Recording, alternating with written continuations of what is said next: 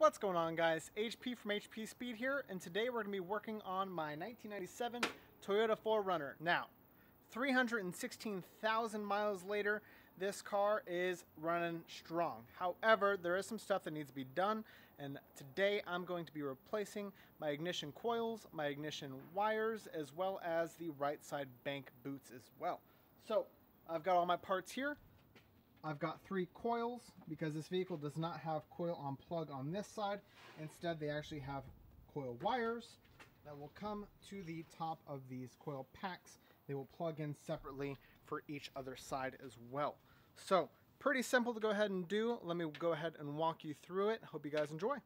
So, first thing I'm going to do is I'm going to go ahead and disattach any vacuum line that's connected to our throttle body intake piping, because I want to make sure that when I remove the intake piping, I can just come off in one sweet motion. So, first ones are going to be right here off these muffler boxes.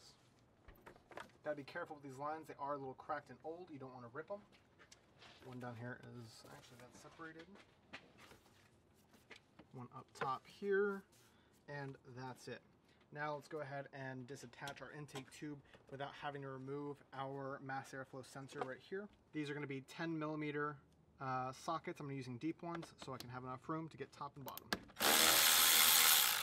Just want to get them loose.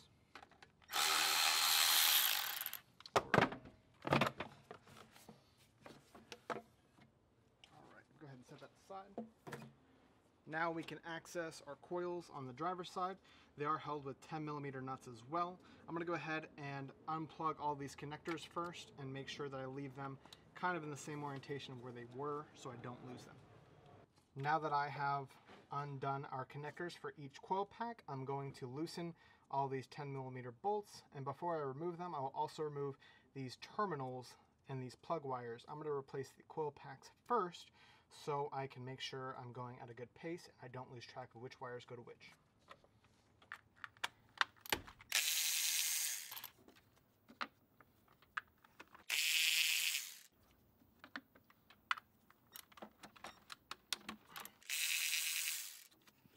Removing one of them, I'm going to go ahead and look at this plug. It does look like I can actually probably do this with just my hand if I lift this upwards. Might actually have to get a small screwdriver. Can probably do it with my nails. I'm going to go ahead and get a screwdriver just in case. With a flat head, I'm going to go ahead and try to work this up and work this entire thing back as well.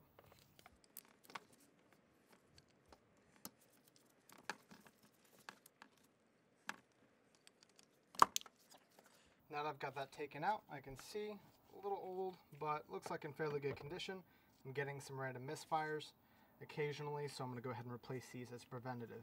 These are labeled Denso brand because that's what Toyota uses, and that's what I'm going to replace them with. Let's go ahead and get started on the first one. With the fresh one out, I'm going to go ahead and place that in, just like so. And make sure that it's firmly seated before I start threading my bolt.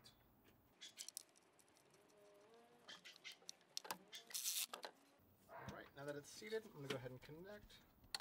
That way I have one less connector to deal with.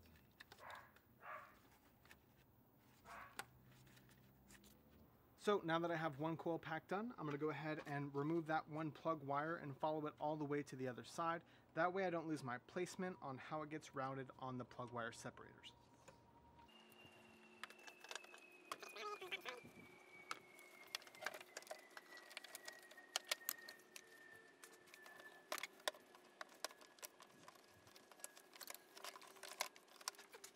Now we're going to come over to this side. We're going to work out this plug just by pulling upwards and pull that right out of its sleeve. Now we're going to reverse the process with a new plug. Now the plugs are different lengths. I have my new ones already laid out to make sure that I grab the one that has the correct length. Looks like this is going to be that first one here. Routing the new one, we're going to make sure that when we put it in, it is properly seated all the way.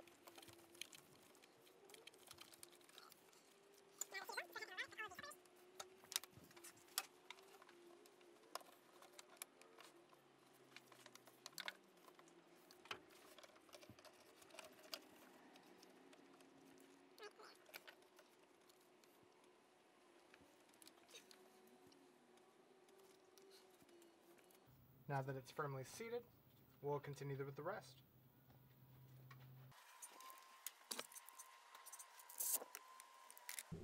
So as we can see, I'm securing on the coils, and I'm taking my time when I'm pulling this wire out to make sure that when I'm routing it out, I know how to route it back in.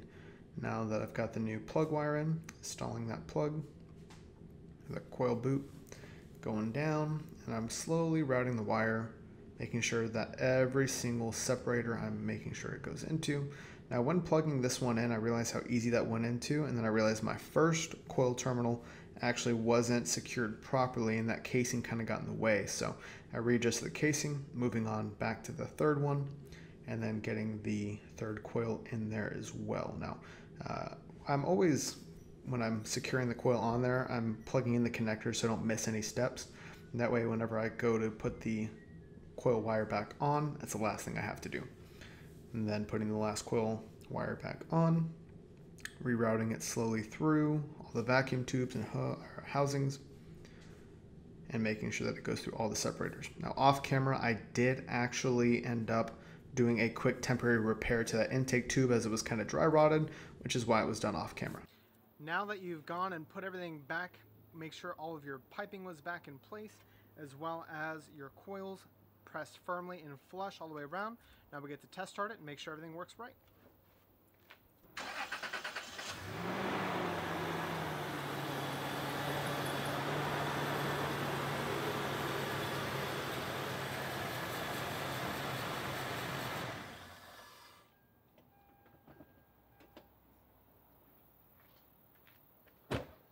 Starts up great. The greatest benefit of doing this is going to make sure that you maximize your fuel efficiency.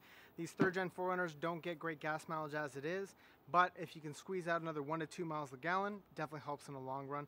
Make sure your vehicle's running nice and efficient. Thanks for joining us today again, guys. This has been HP from HP Speed. Be sure to hit that like, subscribe, and notification bell to stay tuned for much more.